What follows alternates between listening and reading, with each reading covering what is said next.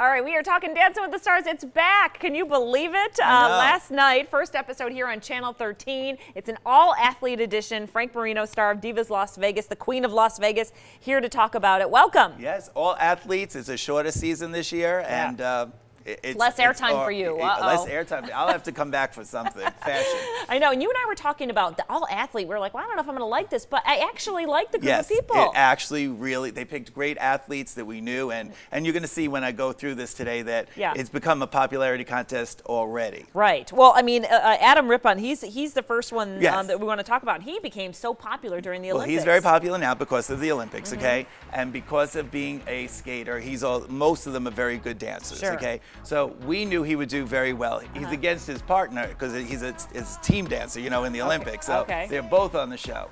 But he did get one of the highest scores of the night, the highest actually. He just tied with somebody else for the highest.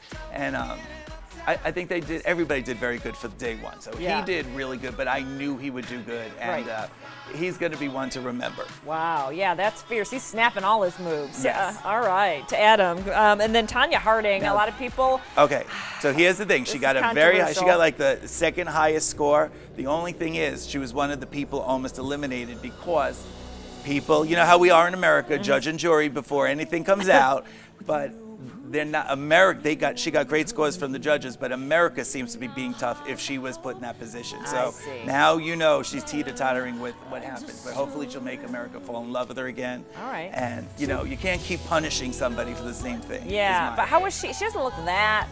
Was it good? Well, it was good. Her lines were perfect and everything because she was a skater. Right. But you watch, I think she'll break out. All right, Jamie Anderson. Oh, so Jamie Anderson, again, last night I thought it was okay, but she's one of the ones that ended up going home. Okay. All right, so it wasn't the weakest person, but she still ended up going home, and this is where that popularity comes in. Right, right. Good set, though. Hey, Johnny Damon, this is a lot of fun to watch. Yeah, so to me, he was the same as her.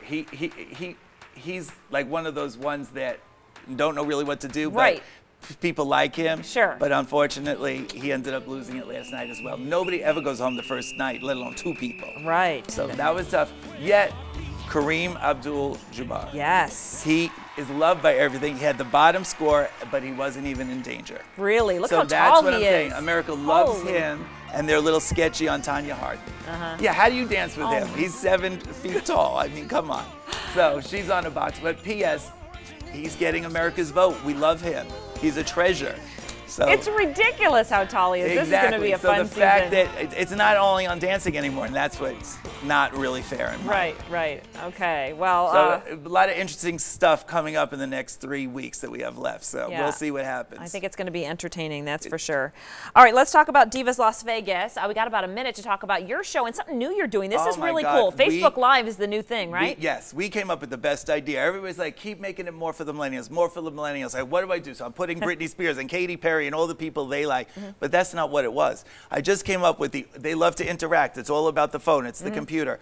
So before my show, I Facebook Live around the world, and I put it on the screen in the theater. There you are. And yeah, that's me last night asking, who do you want to see, Diana Ross or Dionne Warwick? Do you want to see Cher or Barbra Streisand? Because so many kids are so talented, they do 2 and 3 acts. I let you, as the audience, design, you become a Vegas producer. Right. You know, director. So you decide what you want, so I don't have somebody say, I saw the show 5 times, I never got to see Britney Spears. Well, if you pick Britney Spears, you're going to get to see Britney Spears. So that's really they're cool. loving it. The millennials are helping the older people in the room that maybe, like me, don't understand how to do it. And they're sharing it, and their friends are seeing it coming to Vegas going, oh, I heard from my friend how you did this.